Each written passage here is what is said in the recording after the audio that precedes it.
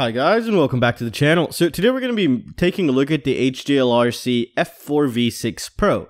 Now this is a pretty nice concept. I think it was one of the first companies to do this. It's basically an all-in-one flight controller with a VTX built in.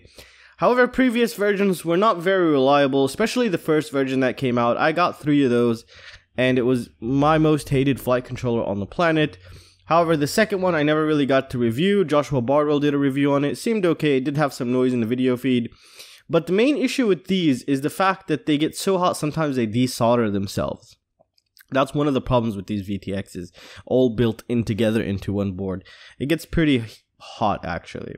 So let's quickly talk about some of its specs here. So this is, like I mentioned, it's a flight controller and a VTX and a PDB all built into one, so thus it's called the all-in-one flight controller with a VTX.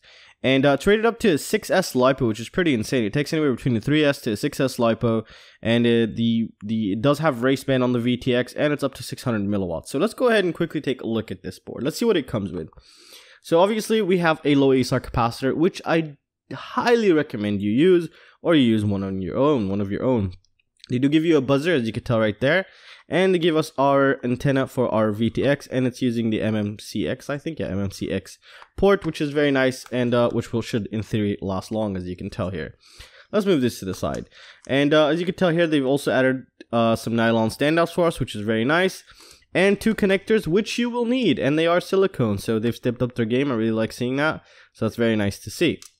Now, let's go ahead and take a look at this. And they also, provide you with this layout here, just in case you don't know how to set anything up. Alright, so obviously this is the bottom side. This is not the top side. So in theory, it would be like this. In reality, it would be like this. The arrow's pointing forward. Perfect. So this is how you'd want to put it in your quadcopter.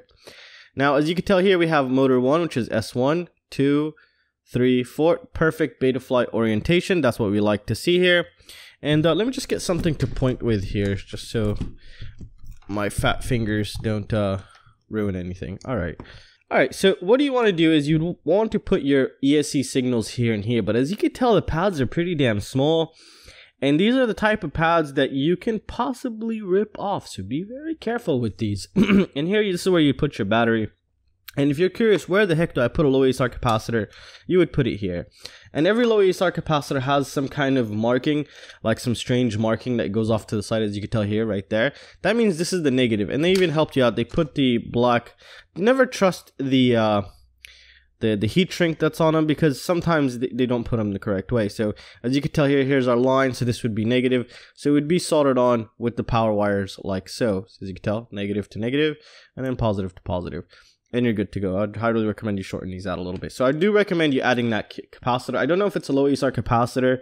It's a Sanyo 1000 microfarad 35 volt low ASR capacitor, which is nice to see. It's pretty fat. It's huge. I mean, look at it. So you got to make room for this guy. All right, so let's go ahead and take a look at the board here. So we went over the layout. It's correct. The pads are pretty small for the ESC power, which I really don't like currently at the moment of time. But overall, it should do the job just fine. As you can tell, the amount of filtration is very minimal. I really don't like seeing that. And this button, be very careful with this button. You could easily pop this off.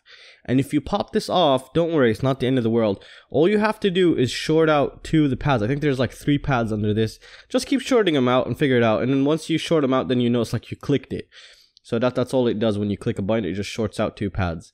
So that's what happens if you pop this guy off. As you can tell here, we do have an OSD chip, which is nice, Betaflight OSD. We have our boot button here, and this is supposed to be to change the channels here for the VTX that's inbuilt, and obviously there's your LED display to tell you what channel you're on.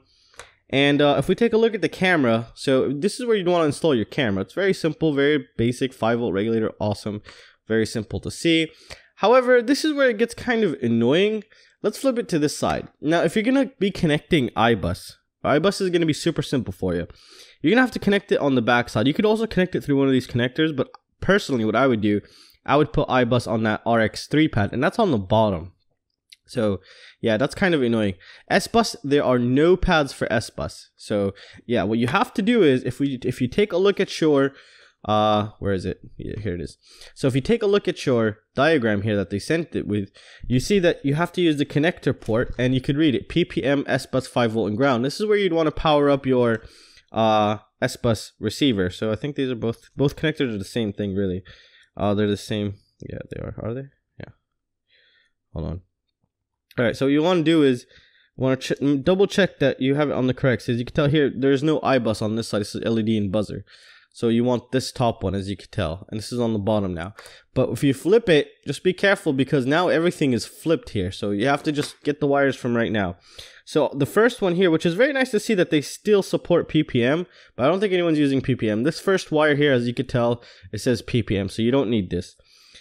This yellow wire is for S-Bus only, because this is going to be inverted for FrSky S-Bus. So this is the yellow wire for S-Bus, and then you have a 5 volt for your receiver, and then a ground.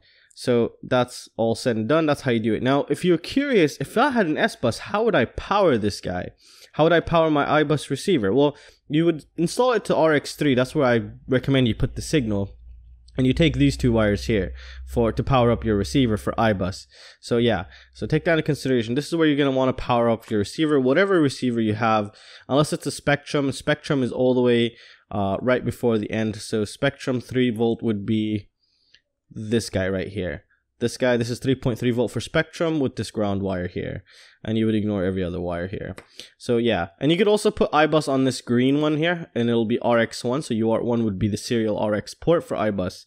So pretty simple. Not the best setup. I mean, not the most well thought out thing, I would say.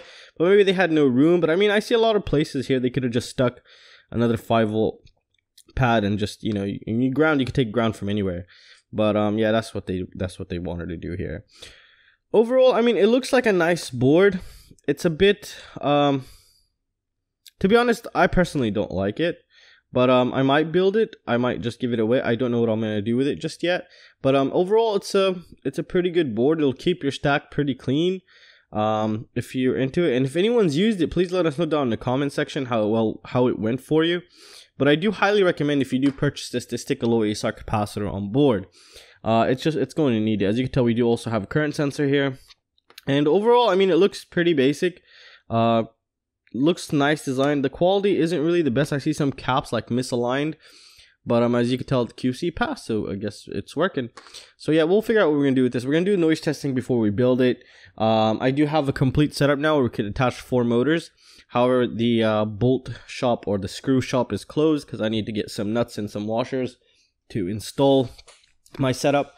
And yeah, and that's it, guys. So I really hope you guys enjoyed the video. Please consider joining me on Patreon. You get some awesome things, awesome giveaways, awesome secret shop access, and all that kind of crazy stuff. And yeah, and I'll leave a link to this down below if you're curious. They are affiliated links, so if you could click them, that would be super awesome. And that's going to conclude it for this video, guys. I really hope you guys enjoyed it, and I will see you next time. See you guys. Take care.